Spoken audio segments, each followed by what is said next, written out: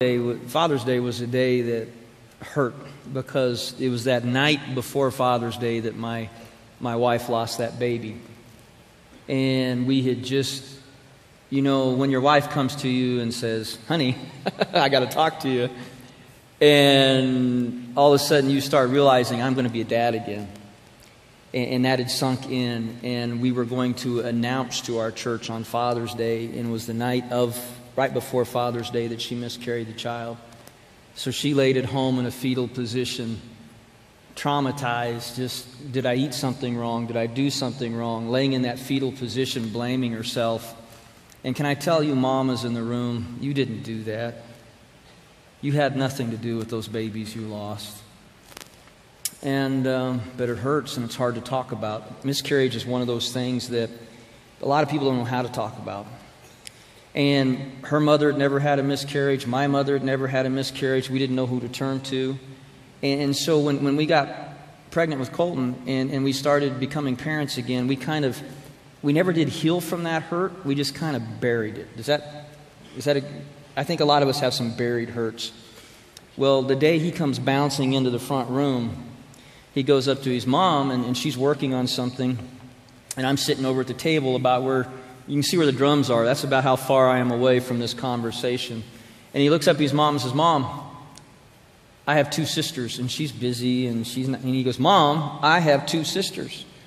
How do you explain to a 3-year-old who just turned 4 that babies die in their mommy's tummies without scaring them to death? It's just not age-appropriate conversations. Do y'all understand that? You just don't do that. And so she's like, no frame of reference. Here we are, 5+ years later from the miscarriage. She doesn't know what he's referring to. And she goes, you mean your cousin you just saw, your friends? And he's like, no, Mommy, you had a baby die in your tummy, didn't you? You talk about silence. And I still remember her, and I could hear her, and have you ever heard moms do a loud whisper? Okay, who told you? It was kind of like, who gave me up? Who told you about that hurt? And he's like, well, she did, Mommy. She told me she died in your tummy. Turned around and started to bounce out of the room, and my wife exploded. The movie was way nicer than the real scene. She stood up and screamed at Colton. I've never heard Colton Todd Burpo yell louder ever. Have you? No. No? Okay. Colton Todd Burpo, you don't tell me something like that and walk away. You get back here right now. I mean, that room went from light and airy to tense and, Mom was ready to kill. Seriously. And this time I remember Colton looking at me and I'm like, I got nothing. And so he tiptoes back to his mom this time.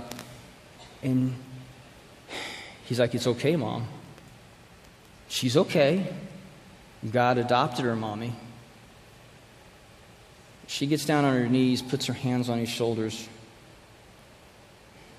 You mean Jesus adopted her? No, Mom. His dad did. I mean, I've never had anyone explain the Trinity to me before or try to correct me, but my 4-year-old could. It's just so messed up, okay? Because he's right, And it's like, she's okay. She's okay. And then, well, what does she look like? And then, what's her name? And I remember him saying, like in the movie, this is correct. Well, you all never gave her a name. She doesn't have a name. And I'm like, well, didn't God go ahead and name her? So she's got a name now. So if you've had a miscarriage, can I encourage you? Name that child. Pray to God. He'll let you know if it was a boy or a girl. And what a healing thing to go through to give your child a name. And then he starts complaining, well, Dad, Mom, she just wouldn't stop hugging me. And I didn't like that very much. And in heaven, you still get told no. Think about that for a little bit. Aren't you glad God's in control up there? Can you think? Look what we did down here, right? That's why heaven is still heaven. So he still had to let his sister hug him. But I remember him telling me, Dad, I told her that when you get to heaven, you'd give your little girl hugs because you always give your kids hugs. And by the time, you can imagine, we're just in tears, we're crying. And that hurt was replaced by that peace where the Bible talks about the peace that passes understanding.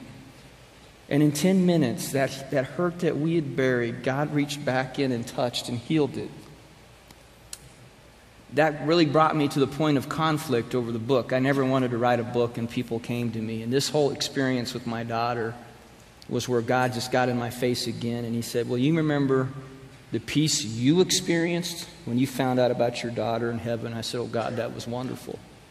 And He's like, well, is it right for you to keep that kind of peace to yourself? And that's when I'm like, no, it's not. I got to share it. So that whole living room experience for us is now, I hope, a living room experience for a lot of people. Because let me tell you, those babies, those kids, those aborted ones, God's got them. And they're good. And how many of you, especially older generations, you know, your parents never talked about that, right? It was kind of taboo. How many of you have brothers and sisters in heaven that you're going to meet? You better get ready. Families are bigger than heaven than they are down here.